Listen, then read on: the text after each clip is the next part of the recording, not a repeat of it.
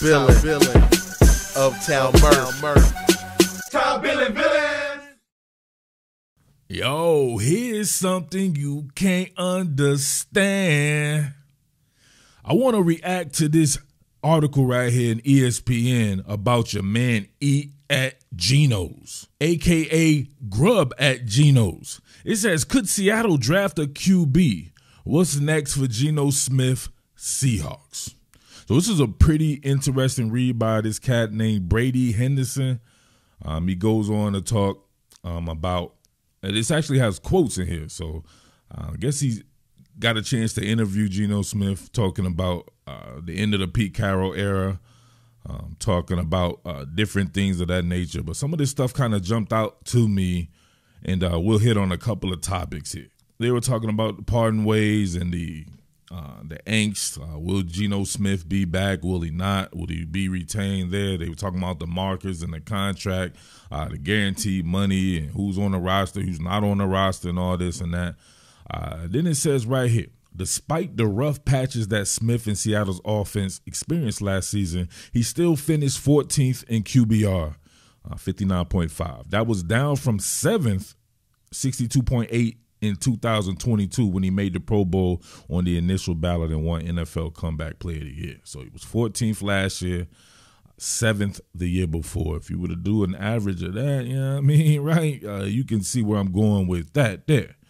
However, it says, while the offensive line remains a question after struggling in 2023, and boy did it, you know what I'm saying? I've been labbing this film heavily in preparation for the draft, and I knew the offensive line was bad, obviously, because I did film studies on it every week. But being able to really have more time and not be on a time crunch and just labbing it was horrific, absolutely horrific. There are reasons to be optimistic about Smith's prospects for a bounce-back season. After finishing 2023 with the NFL's best QBR, 81.5 over the final 6 weeks. He'll have his top 4 targets remaining, with Seattle re-signing tight end Noah Fant and agreeing to a restructured deal with receiver Tyler Lockett-Launcher. He then goes on to talk about Ryan Grubb, and he mentions, of course, Seattle could possibly upgrade the interior offensive line, which would be definitely a top 2 or 3 choice. If I were making a decision there, they talked about Troy Fautanu, and then he goes on to say about Grubb's offense. So Geno's been labbing that. He says, I would say it's pretty complex. There's a lot of volume, a lot of verbiage, a lot of different plays, a lot of different concepts, protections, and all those things. That's a good thing. I love to hear that right there. To me, Smith is one of these cerebral assassin types. We know he's day in, day out, studying that playbook, probably getting the guys together and all that there. So that's definitely something, if I'm you guys, I will be looking forward to. Now, that doesn't say that will come with success, because you're not only implementing something new to some older players who are used to a certain way for the past however many years, you're also doing that with a new coaching staff who has to get adjusted to an NFL schedule. Even though coaching is coaching, you're still doing it at a different level that these guys don't have an experience doing. Even a cat like Mike McDonald doesn't have experience being a head coach and being able to delegate stuff to people and all that. So he's learning on the job.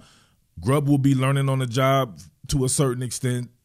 The entire offense will be learning on the job, the entire defense, while learning on the job for guys like a John Schneider to understand the personnel and what he exactly needs and goes into having these new schemes. So keep that in mind as well. But what does that look like for Geno? I think that even the staunchest of critics, right, if they weren't complete dumbasses, could admit that every year it seems like he adds something to his game. I remember thinking the year before last that his pocket presence could use some work. And this past season, right, with bad pass protection like you see right here, he was able to navigate the pocket pretty damn cleanly and deliver with his eyes upfield, just like you see on this particular play right here. Look at this. Motion. Skip motion, immediate breach off the left side. Geno steps up and out. Jakob delivers the Lockett-Launcher, who, bang, gets Lockett-launched.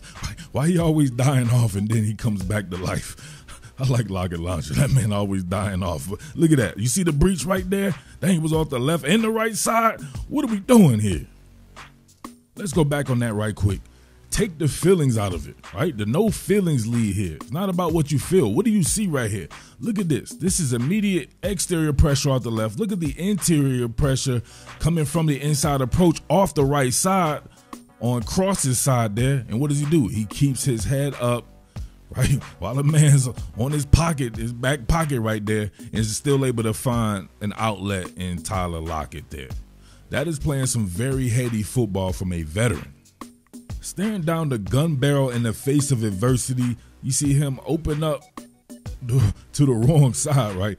The pass protection had to go off the other side, so he opened up to the wrong side. But look at this pinpoint accuracy right there to Jackson Smith and Jigba.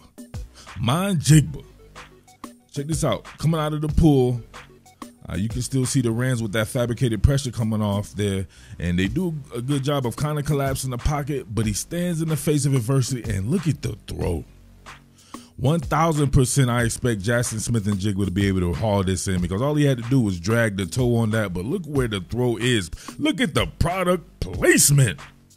Absolutely incredible throw right there. Not his fault the pass wasn't completed, but not enough people talking about shit like this. A lot of people will talk about it if he misses, but they won't point out the fact that, damn, this guy can actually make some very good passes that not a lot of people in the NFL are making on a routine basis. I had an aha moment. Somebody was up on the channel talking about Geno Smith has no heart. I said, aha. People will say anything when they don't like someone. Geno Smith having no heart makes zero sense because he played behind a poor offensive line and would deliver throws like that. Staring down the gun barrel, the scariest guy in the NFL, Aaron Donald coming right up on him, hitting him in his chops, and still able to stand there and deliver for his team accurately. So think about that right here. You see Aaron Donald coming on this twist, not picked up by Damian Lewis, a clear path to get vertical right on Geno Smith. He knows he's going to get hit, but he still stands in there and delivers from the pocket. Bang! Goldfish swimming all through his eyes and everything. He was done, but he still got that first down. But here's the most important part of this article here, because I'm trying to get beyond the Geno Smith stuff. I've been actually focusing on the future for the Seattle Seahawks and talking about Sam Howell, who I believe to be easily as talented as anyone in this draft after probably, I would say probably after Jay and Daniels, right?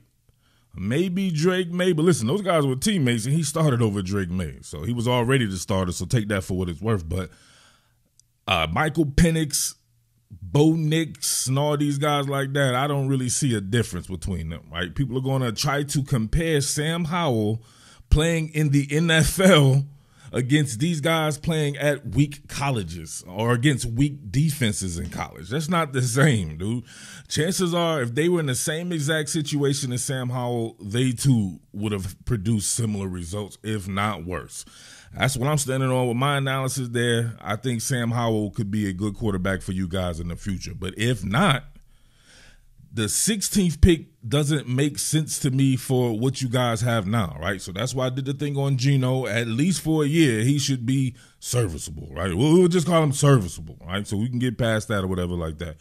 In the future, Sam Howell, why would you want to not see what Sam Howell has and draft a guy with the 16th pick? Why even go out and get him? You could have signed anybody off the streets who's an actual veteran free agent. So Sam Howell is a veteran. He has over 600 and something throws in the NFL, but he's on a rookie contract. You could have got one of these guys, these one-year guys or something like that to fill in. Plenty of those guys out there. To me, that would signify that you would want to see what Sam Howell has in the future. That's why this guy said this. Well, actually, before that, he said that while the Seahawks have made it clear that Howell is the backup, Schneider said at the combine he absolutely believes he's a #1 caliber quarterback, noting how he's only 23 years old and has 18 career starts. So he has a leg up on everybody else in the draft in that particular group level, however you want to group those guys, right? After Jaden Daniels and, of course, Caleb Williams. And if you want to throw Drake May in there, you can do that. J.J. McCarthy, I always forget about him because I don't think he's that good. I think he'll be serviceable in the NFL. He's one of these guys I just don't see it. Right? I just don't see it. So that doesn't mean he can't get better in the future. He can't outplay what I think that he may do, for sure. No doubt about that. But I look at him a lot like I looked at Zach Wilson.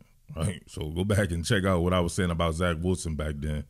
And J.J. McCarthy looking like a game manager in college. That's rare, right? College should be where you go against sorry defenses and everything. You should be able to do your thing out. Beyond those guys, like I said before, Nick's Penixon on him like that, he has a leg up on because he's their age or even a little younger, and he already has 18 career starts. So he's just going into his 3rd season. I think somebody had told me they thought that he was going into like his 5th season or something like that. Nah, not at all. So what does that do?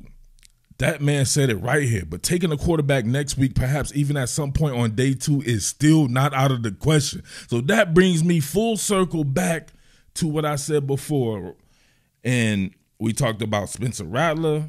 I was going to do something on Jordan Travis. I think, of course, he could be a good option there. You know what I'm saying? I definitely don't see anything different between him and Sam Howell.